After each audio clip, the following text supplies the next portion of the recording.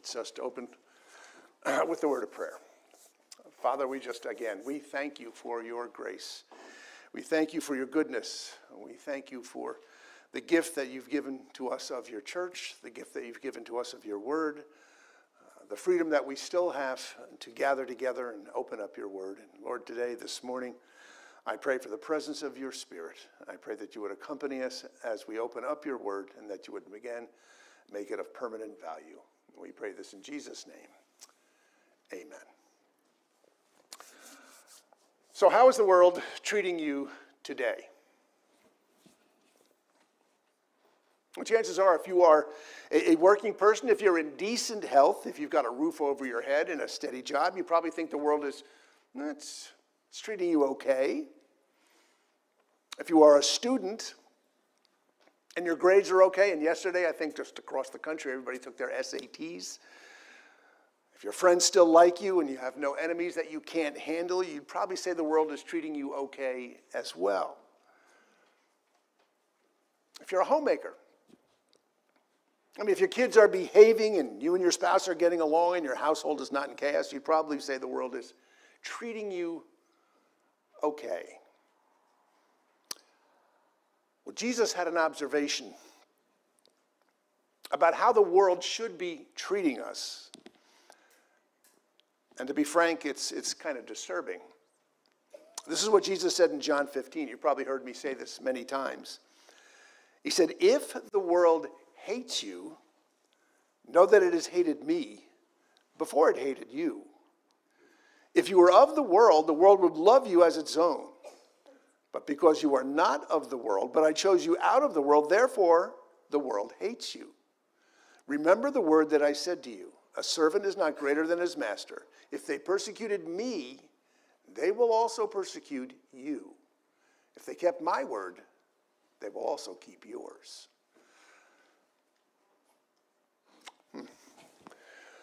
See, according to Jesus, the question, how is the world treating you? That's a far more complex question for Christians.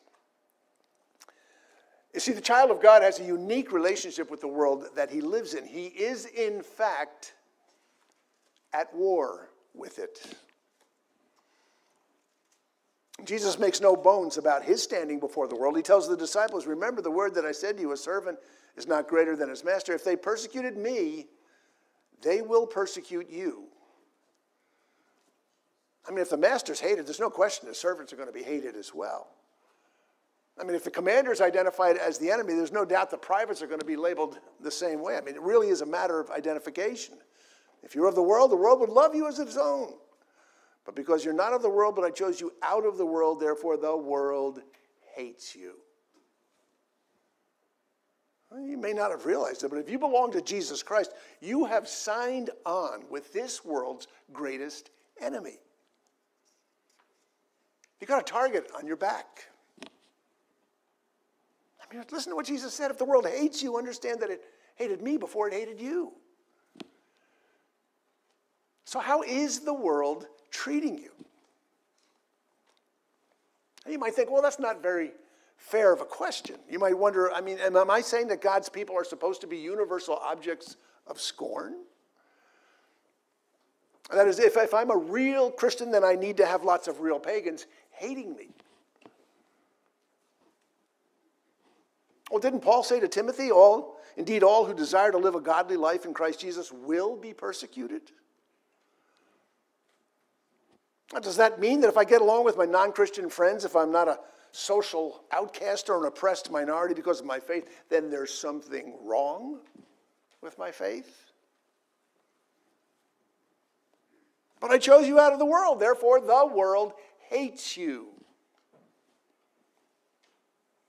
Those are Jesus' words.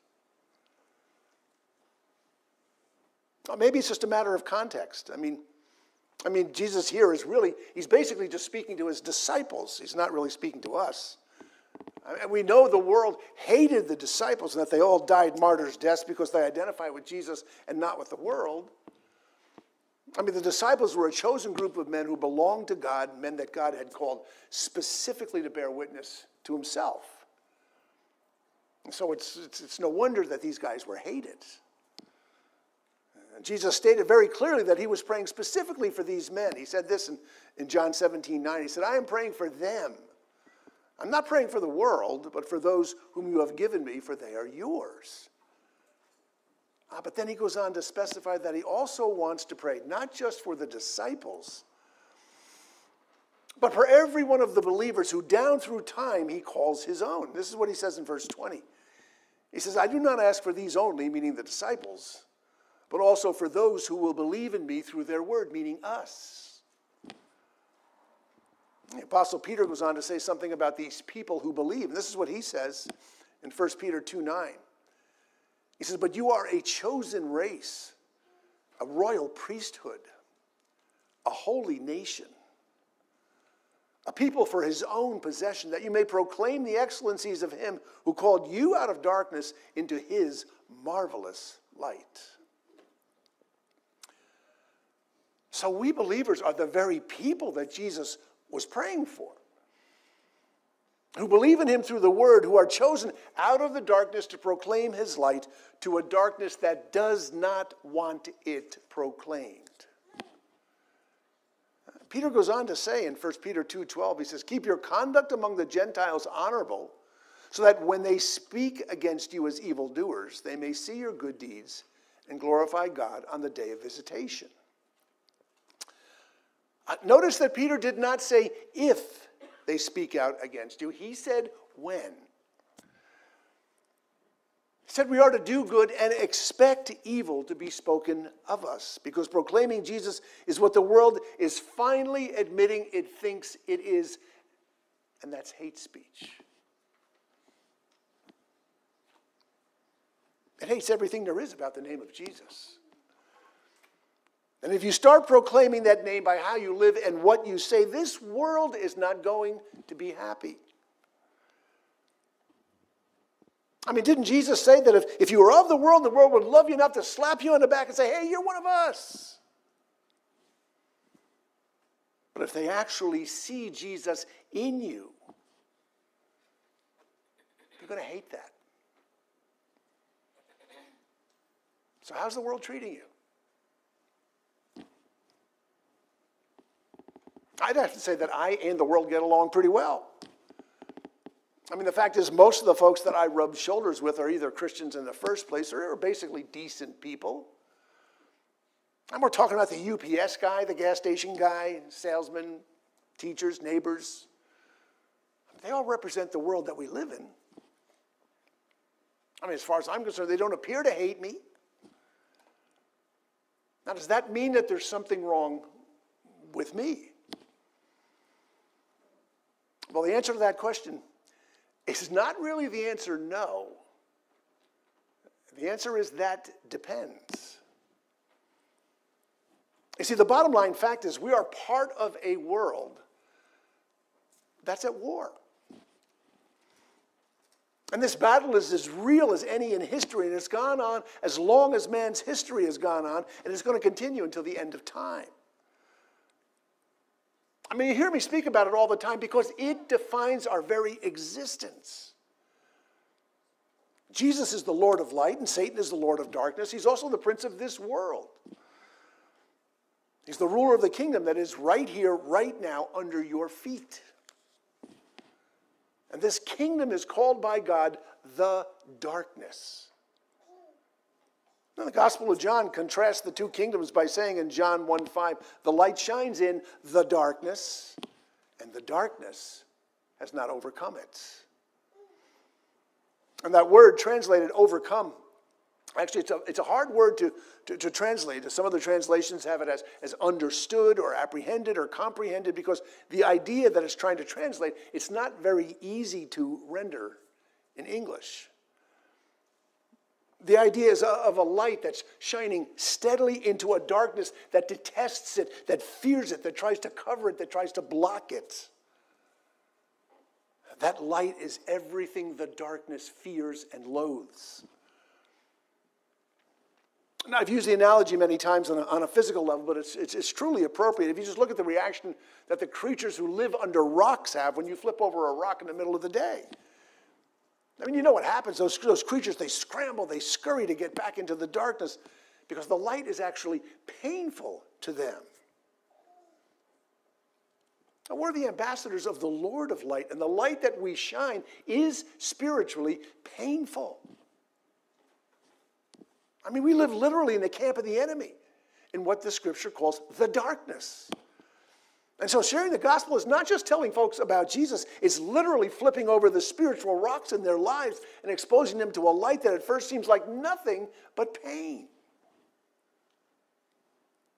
I mean, it's not just spiritual mumbo jumbo. The primary fact of our existence is this struggle between light and darkness that we're right in the middle of. Jesus told his disciples that when the darkness sensed his presence in them, that is, when the darkness sensed the light of Jesus in them, that's also in us, they were to expect the same reaction that all warring factions experience from their enemies. They were to expect fear and loathing and rejection. Because if the world hates you, know that it hated me first. So we believers are no different. I mean, we're at war right here and right now. In fact, we have always been at war, but it seems to be today a war that now everyone is starting to recognize. You can call it a war of cultures, you can call it a culture war, but it's the same spiritual battle that the disciples were engaged in. And it's not just a war between cultures, it's really between different competing kingdoms with different understandings of what good and evil is. Now, for years, the cultural consensus lined up pretty much with the Christian consensus. But you and I know those days are over. And more, our present-day culture has been able to flip the script and redefine good and evil, love and hate in ways that favor the darkness as loving and the light as hate-filled. And how else can you explain a recent Kent State University poster that depicts various forms of hate speech, which includes a person who's holding a sign that says, "You need Jesus"? By what stretch is that hateful? Oh, by the same stretch that defines marriage and gender and abortion by all new metrics that are now the polar opposite of Scripture. And all have been redefined not by the metric of God's sovereign right to rule over his creatures, but by the only metric that counts today, and that's the metric of human autonomy. I, me, and myself form the center of the only universe that really matters. And anything that challenges my autonomy by suggesting that I would have to answer to a higher power is automatically off limits. Understand, this is exactly the way the darkness wants it. I mean, right now, darkness and light are competing for the hearts and the minds and the souls of our culture. And even though that's the way it's always been, what has never been so obvious before is that the enemy's timing right here, right now, is spot on. Because we're in the latter stages of God's abandoning us as a culture, which I've stated over and over again is exactly how Romans 1 describes our situation. We've abandoned God by suppressing the truth of who he is, who he has revealed himself as in the scriptures. And he has in turn abandoned us to the worst possible fate. That's our own fallen sense of what is right and wrong. I think it's pretty obvious that the culture isn't working anymore. And when you watch the news, you start to think that everything is upside down. Realize you're not mistaken. I mean, there's a reason why things are the way they are, and they all have to do with God's judicial abandonment. I mean, God has said, if you suppress the truth of who I am, you will pay a societal price, and we are now paying it. 3 times Scripture says God gave them up, God gave them up, God gave them over. And in each case, we descended deeper and deeper into a moral pit for that exact reason. We've suppressed God's truth in church, in school, in the marketplace, and in the culture. And God's response is to abandon us to our own folly as our punishment. I mean, the first abandonment was to hypersexualization. And this is described in Romans 1:24. It says, Therefore, God gave them up in the lusts of their hearts to impurity, to the dishonoring of their bodies among themselves, because they exchanged the truth about God for a lie and worshiped and served the creature rather than the Creator, who is blessed forever. Amen. Is there any doubt that that's happened? I mean, exchanging the truth of God for a lie, that's what led to the second abandonment, and that's to perverse sexualization, and that's verse 26. It says, for this reason God gave them up to dishonorable passions, for their women exchanged natural relations for those that are contrary to nature, and the men likewise gave up natural relations with women, and were consumed with passion for one another, men committing shameless acts with men, and receiving in themselves the due penalty for their error. Well, yeah. 10 years ago, you had no idea what LGBTQ meant at all. Now it's everywhere. That led to the third level of abandonment where we find ourselves today. And that is an abandonment by God to a nightmare of a broken moral framework, now disconnected from God's restraint or insight. Again, that's verse 28. It says, since they did not see fit to acknowledge God, God gave them up to a debased mind to do what ought not be done. I mean, if you tried to imagine a whole culture with a collective consciousness wholly given over to hypersexualization, perversion, and a mindset that sets out to do what ought not to be done, you will discover the darkness that we're now living in. And you'll discover that it successfully reinvented itself as the good, just as Isaiah predicted when he said, woe to those who call evil good and good evil, who put darkness for light and light for darkness, who put bitter for sweet and sweet for bitter. I mean, today, nice folks embrace abominable positions, and they do so with ease. I mean, just last month, I was looking at the Religion News Service posted about the first ever Pentecost service in a church conducted in drag. Let me just read you, this is RNS, Religion News Services. A few things were different about Sunday's virtual service at Hope United Methodist Church in Bloomington, Illinois. For one, there were a few more wigs on screen. There was also a little bit more makeup, said Miss Penny Cost. By the way, this little play on words. She renamed herself Penny Cost because it's Pentecost. Get it? Said Miss Penny Cost, the Sunday's preacher. Hope Church celebrated Drag Sunday on Sunday, April 11th with a message by Miss Penny Cost and music, readings, and prayer by other drag artists from Central Illinois and beyond. It's our way of celebrating and uplifting the voices of drag artistry within the church, Miss Penny Cost said during the service. You and I know, I could come up with dozens of these. The fact is, we've become jaded about being jaded. Nothing seems shocking anymore because we've grown used to a daily diet of it. And God describes this latter state of moral decay by stating in Romans 3:18, there is no fear of God before their eyes. And folks have been conditioned by innuendo and the deceit of media, so they're now just ripe for the harvest. And this is the world that Jesus sees. He sees through all the props, through all the smoke and all the mirrors, to the heart of the world, and we need desperately to be able to see the world as he sees it. So how do we do that? How do we respond to this culture? Oh, there's 4 different ways that Christians can respond to the world, and really only one of them is God's way. And let me just illustrate 3 incorrect reactions that I've seen, observed, towards the world. The first one is outrage. I mean, the press has been accurately subtitled the outrage industry because that's largely what they do. They stoke outrage on both sides.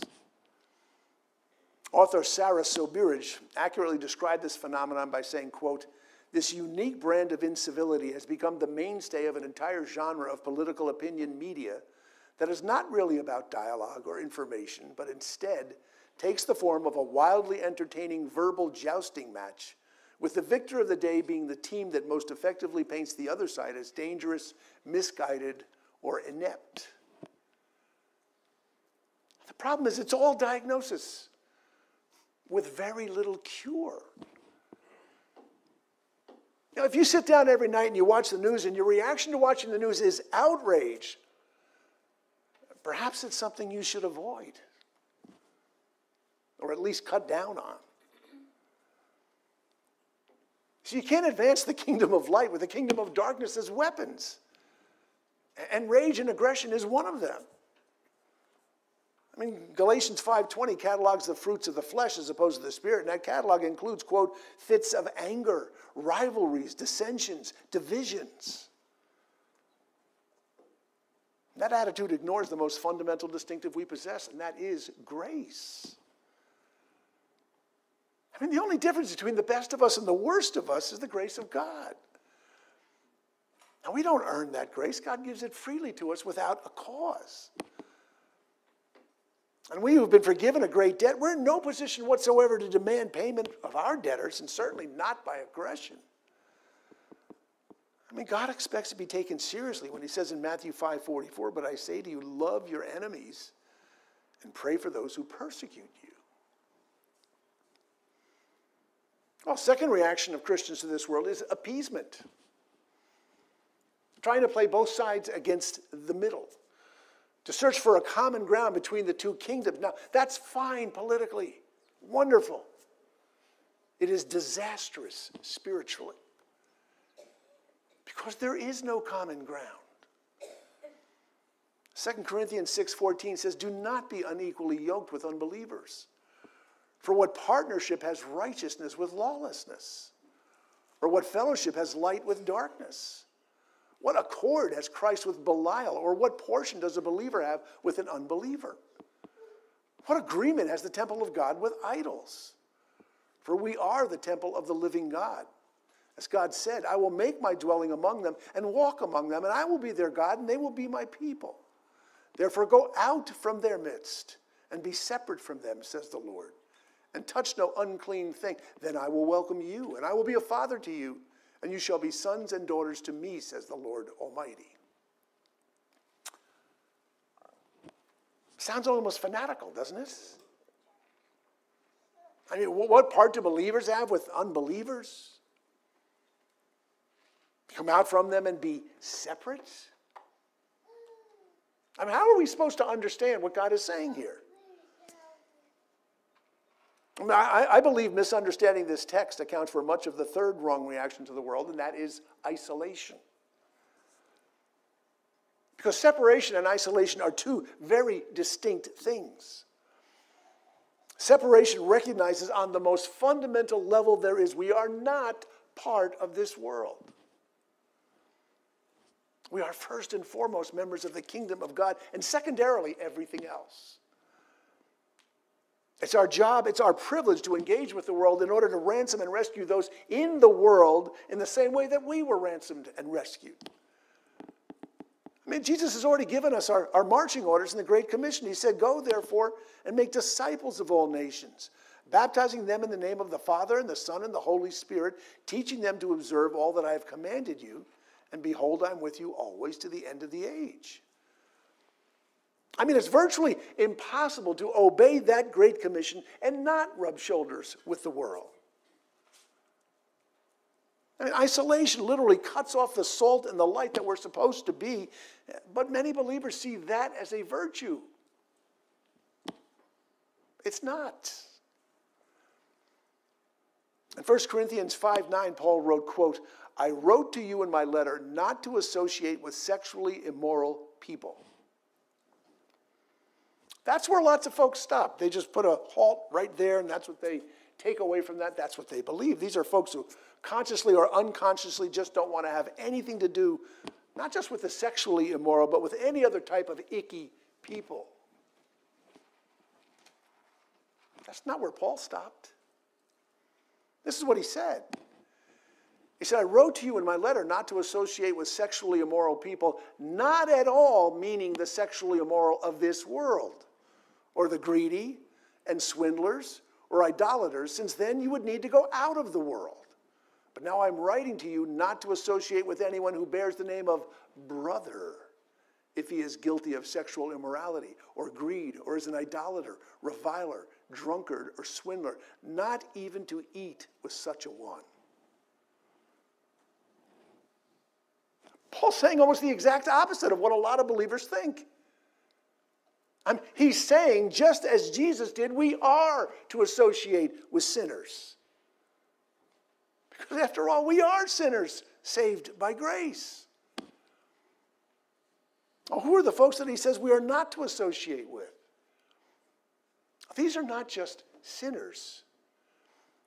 These are professing Christians caught up in sinful lifestyles who think that they can bank on the blood of Christ to pay not just for the sins they've committed in the past, but for sins they're likely to commit in the future. I came across an article this past week. It perfectly illustrates the kind of mindset that Paul is addressing. This was the headline for the article. It says, real estate agent allegedly wanted hitman to kill former mother-in-law. Subheading, real estate agent believed her ex and former mother-in-law were going to take her to court for full custody of the children. It's an article by Yaron Steinbush in the New York Post. This is what she says. A realtor and self-described, quote, pistol-packing cheermom, unquote, from Missouri, allegedly tried to hire a hitman to kill her ex-husband's mother and make it look like an accident, according to reports.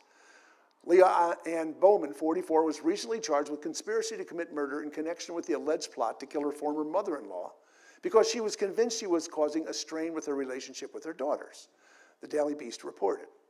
The world record-winning powerboater from the Lake of the Ozarks was allegedly preparing to pay $1,500 for the hit in March by asking a pal for leads on a possible hitman.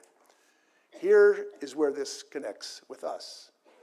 She told a friend, quote, she knew it was wrong as a Christian, but she would go to church and ask for forgiveness after it was done, according to a probable cause statement cited by the news outlet. Now, as bizarre as this seems, there's lots of folks who think this is what Christianity is. It's a get-out-of-jail-free pass for Jesus to clean up any mess that you make. And in her case, it was literally murder that she thought she could magically get away with by using Jesus as her personal sin eraser. These are the folks that Paul says you need to avoid even associating with. And not at all people who are struggling with sin. I see, the last thing that God wants us to do is to isolate ourselves from this sin-sick world because, after all, we represent the great physician. We represent the only one who has a cure for this sin-sick world. And the bottom line is you cannot administer that cure from the safety of isolation. You have to be in the world, but not of it. And so if aggression and appeasement and isolation are false answers to the question of how we believers are going to interact with this world, what is God's answer? Well, Jesus stated it very clearly. After a long period of preparation, Jesus sent out the 12 apostles into the world, knowing they had a very difficult task ahead of them. And so he gave them instructions, and the instructions included this specific warning in Matthew 10:16. He said, behold, I am sending you out as sheep in the midst of wolves. But it also included this specific recipe for how we interact with the world. He said, so be wise as serpents and innocent as doves. So the answer to the question of how we are to respond to a world that hates the light and loves the darkness is not aggression, it's not appeasement, it's not isolation, it's wisdom. Wisdom is the key to being in the world but not of it. And a true disciple of Jesus Christ, a man or a woman who is after God's own heart, should be fanatical about accumulating wisdom. I mean, that's what David was. That's what Solomon was. That's what Paul and the rest of the disciples were all about. I mean, that combination of single-minded dedication and godly insight is God's answer, not to how the world treats us, but to how we treat the world. Be wise as serpents, but gentle as doves. All right, so what is wisdom? What is it actually? I mean, we know it's not intelligence. We know it's not knowledge. It's not cleverness. It has nothing to do with being good at Bible Jeopardy. I've said it over and over again. There's two words that define wisdom well, and those two words are skillful living. It involves nothing more than living the life that God has given to you and living it skillfully. Others define wisdom as doing God's will, God's way, or the ability to integrate God into every area of your life. You know, sometimes you can define a concept better if you understand its opposite. And the opposite of wise is not stupid. The opposite of wise is not ignorant either. No, the opposite of wise is foolish. And a fool is someone who, by definition, has no place for God. Psalm 14:1, the fool says in his heart, there is no God. Romans 1:22 describes those who refuse to acknowledge God by stating, claiming to be wise, they became fools. So wisdom isn't intelligence, and foolishness isn't stupidity. I mean, both of those are spiritual conditions relating to how well we integrate God into our lives or not. A wise man does it well. A fool does it badly or not at all. I mean, just think about it. Aren't we all seeking a way to integrate God into our lives? I mean, isn't that our major quest? Wouldn't it be great if we all had this supernatural ability to skillfully weave the presence of God into every single crevice of our lives? To be able to handle all the complexities of 21st century living in ways that please God and advance His kingdom and give us great joy and deep satisfaction. If I told you you have to sacrifice, you have to study, you have to work, you have to struggle, you have to strain, would it be worth it to be truly wise? Oh, God thinks so. This is what God thinks of wisdom. He says this in Proverbs 3, starting at verse 13. He says, blessed is the one who finds wisdom and the one who gets understanding. For the gain from her is better than gain from silver, and her profit better than gold. She's more precious than jewels, and nothing you desire can compare with her. Long life is in her right hand. In her left hand are riches and honor. Her ways are ways of pleasantness, and her pathways are peace. She's a tree of life to those who lay hold of her, and those who hold her fast are called blessed. He goes on to say, my son, do not lose sight of these. Keep sound wisdom and discretion, and they will be life for your soul and adornment for your neck. And you will walk on your way securely, and your foot will not stumble. If you lie down, you will not be afraid. When you lie down, your sleep will be sweet. Do not be afraid of sudden terror, or of the ruin of the wicked when it comes, for the Lord will be your confidence and will keep your foot from being caught. Security and sweet sleep and no fear of terror or ruin and God-based confidence, they all come from wisdom. Now, if I told you there are 3 requirements that God lays out before He grants wisdom, would you know what they are? If I told you God's requirements for wisdom is number 1, you have to lack it. Number 2, you have to ask for it. Number 3, you have to believe He gives it to anyone who asks. If I said that, would you believe it? James 1:5, if any of you lacks wisdom, let him ask God, who gives generously to all without reproach, and it will be given him. Well, if any of you lacks wisdom, that's number 1. Let him ask God, that's number 2, who gives liberally without reproach, and it will be given to him, that's number 3. Let him ask in faith without doubting. Do you see any sacrifices, study, struggle, or strain in those requirements?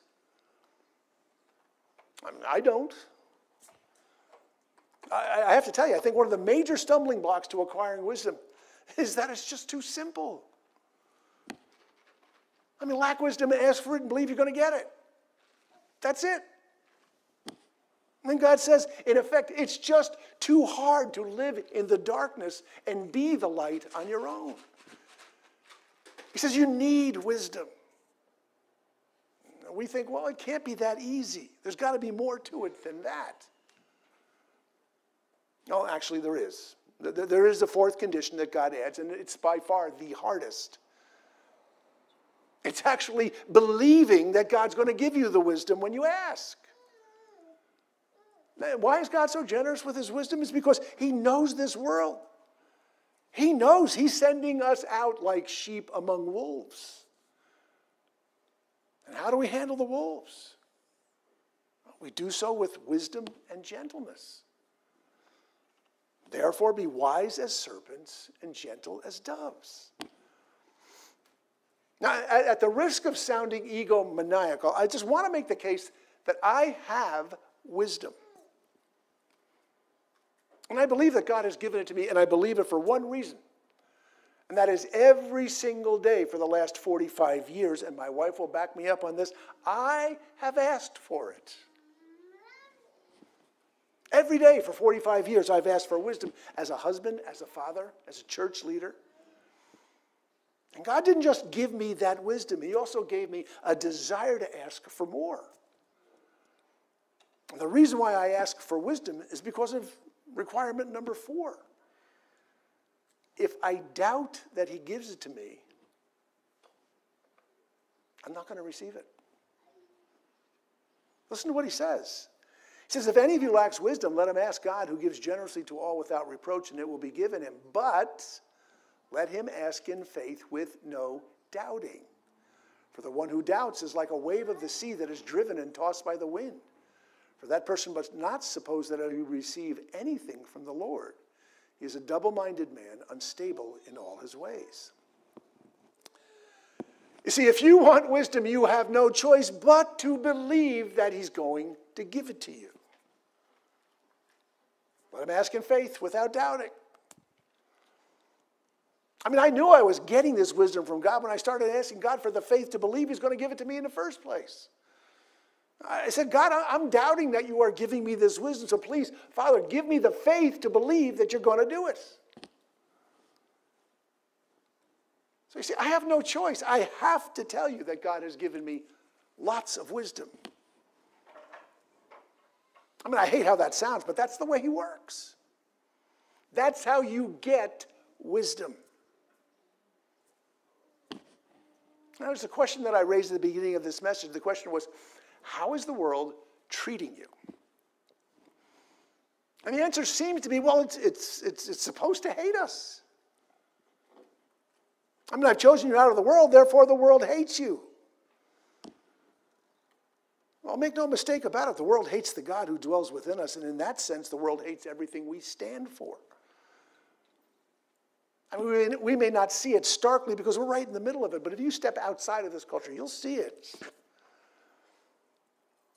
If the world hates God and I have God in me, why doesn't my neighbor hate me? Why is that? Well, there's a reason why my neighbor doesn't necessarily hate me. It's because my neighbor is not necessarily the world. In fact, my neighbor might just be the harvest of the world. This is what Jesus said in Matthew 9:35. This is what Matthew said. It says, and Jesus went throughout all the cities and villages, teaching in their synagogues and proclaiming the gospel of the kingdom and healing every disease and every affliction. When he saw the crowds, he had compassion for them because they were harassed and helpless, like sheep without a shepherd. Then he said to his disciples, the harvest is plentiful, but the laborers are few. Therefore pray earnestly to the Lord of the harvest to send out laborers into his harvest. Now this is an incredibly mixed harvest. There's wheat, there's tares, there's sheep, there's goats, there's wolves. But all of them are lost without Christ. Our job is to be the laborers of the harvest, to go into the world with the gospel.